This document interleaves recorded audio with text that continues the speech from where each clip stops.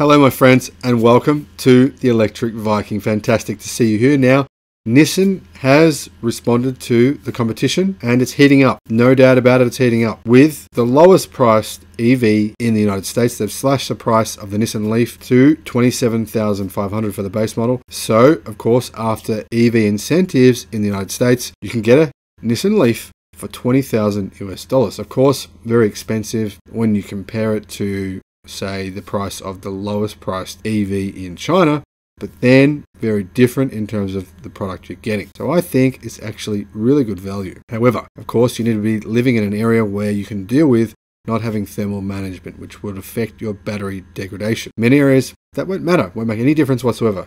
But in really hot areas, I would advise against getting an EV without proper battery thermal management. Now, the thing that really intrigues me about this is that right now, Tesla makes the first and third most American cars in America. In other words, the Tesla Model 3 and the Model Y are considered the first and third most American-made vehicles because the majority of their parts come from American-made companies. Whereas companies like GM and Ford make many of their vehicles, in fact, more than half of them, in Mexico and in other countries, and then they import them back into the United States. Anyway, getting on to the point. Right now, if you purchase this Japanese-made Nissan Leaf in the United States, you can get $7,500 back from the United States government as an incentive. Now, EV incentives are great and I support those, but it's ironic that the United States government is supporting a Japanese manufacturer and essentially punishing American manufacturers, because it's not only Tesla that doesn't get the EV incentives, now it doesn't qualify anymore because they've sold too many EVs, it's also General Motors. So Tesla and General Motors are being punished by the American government, and Japanese car maker Nissan is being, well, financially supported by the American government. Now, I know there's measures in place that are intended to put an end to this at some point, but it's been a long time now that Biden's been in power, and we know that Trump, well, he's been criticized for good reason, and he did nothing to prevent this situation, but Biden, he's taking his sweet time on this too, isn't he? Anyway, just a little thing there I thought I'd point out before getting on to the details of the Leaf. Now, Nissan has slashed the prices on the 2022 Nissan Leaf. This is not the old model, this is the new model, and they're being very aggressive on pricing. The automaker has decreased prices by $4,200 compared to its 2021 models, making it the most affordable EV in the US, at least for the moment. Now, while the Leaf remains Nissan's lone EV offering for sale in the United States, it is one of the longest running EV models, having debuted back in 2010. The Nissan Leaf was actually the reigning best-selling plug-in EV for years until the Tesla Model 3 showed up and recently took its crown, usurping its total sales numbers last year in 2020. Now, it's sort of interesting, isn't it, that Nissan has still only released the Leaf since it was so early to get an EV to the public. Some people say that the automaker's EV plans were derailed when former CEO Carlos Ghosn was ousted, jailed, and subsequently escaped to Lebanon. But personally, I believe the reason Nissan hasn't invested heavily in the Leaf is because its sales have been fairly tepid as of the last few years. And one of the reasons for that is that many of the original owners were burned by the fact that their resale values fell off a cliff because people realized that Nissan batteries had a big problem with significant and severe battery degradation, with many of them seeing as much as 50% battery degradation within only a few years.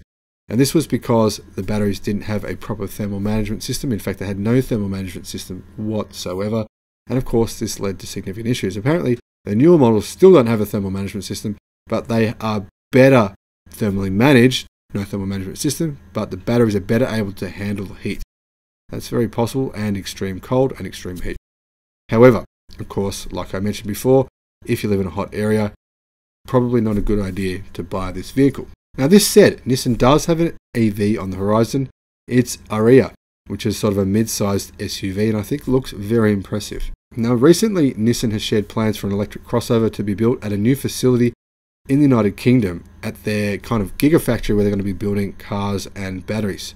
Now, while Nissan appears to have more EV offerings on the horizon, its current focus remains on the 2022 model year of its Leaf and in cutting prices to increase sales. Now, according to Nissan's US website, the new 2022 Leafs have arrived with prices below $30,000. The most basic version of the Leaf is listed at $27,400 before taxes, title, license handling, or destination fees. But that said, the 2022 Nissan Leaf sits well below $30,000 and $1,500 less than Mini Electric's starting MSRP, which was the previous cheapest EV in the United States. And we'll see if Mini decreases the price to regain their cheapest EV crown in the United States. And this is a pretty big price cut, isn't it, compared to the 2021 Nissan Leaf, which was selling for over $31,000 at their lowest. But remember though, there are many reports of people walking into dealerships in the United States and being able to get these discounted very heavily.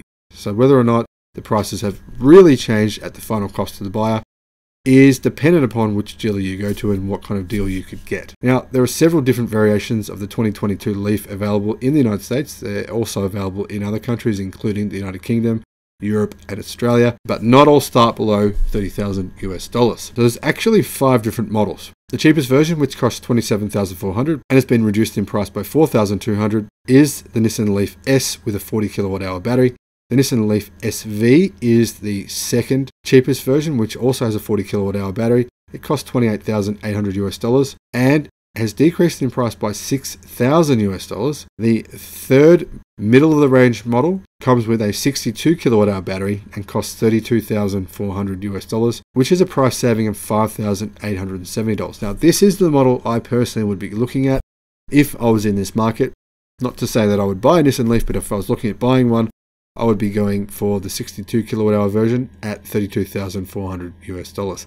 Now, up from that is the Nissan Leaf SV Plus, which has also a 62 kilowatt hour battery, but obviously high specifications, comes at $35,400 and has a $5,000 discount. And then up from that is the Nissan Leaf SL Plus with a 62 kilowatt hour battery as well, and a price of $37,400, which represents a discount of $6,570. Personally, if I were looking at a car around that price range, I'd be looking maybe more at a Model 3. That's my personal taste. So as you can see, all prices have been cut by at least $4,200 and up to $6,500. So with the US federal tax credit, you can get a 2022 Leaf below $20,000. Now, according to the federal tax credit page from fueleconomy.gov, Nissan still qualifies for the full $7,500 tax rebate for EVs. That means if you were to purchase the 2022 Nissan Leaf S and qualify for the full credit, you would get it for an MSRP of $19,900. Now, there will be additional charges for tax, licensing, destination fees, etc. But that's still a really good price for a brand new EV, and you might be able to negotiate actually getting some of those fees cut.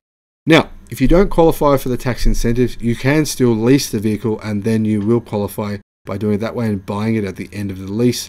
But whether or not you want to do a lease is another story. Now, additionally, consider that state and local utility EV incentives could save you thousands more. It's important to note, though, that several factors determine every consumer's individual tax credit amount when purchasing an EV. So it's important to do your homework, consult with your tax professional to ensure you get the most out of your car purchase. Now, many people have said the Nissan Leaf is a really good car. However, Nissan's continued use of CHAdeMO, or CHAdeMO, for fast charging and lack of active thermal management has to give you pause when buying one of these.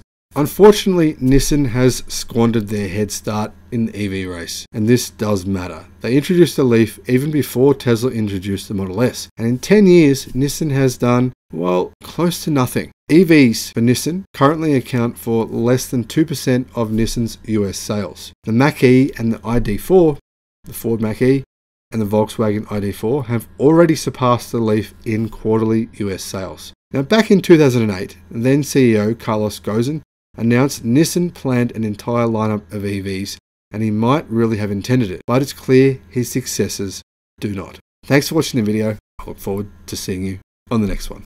Bye-bye.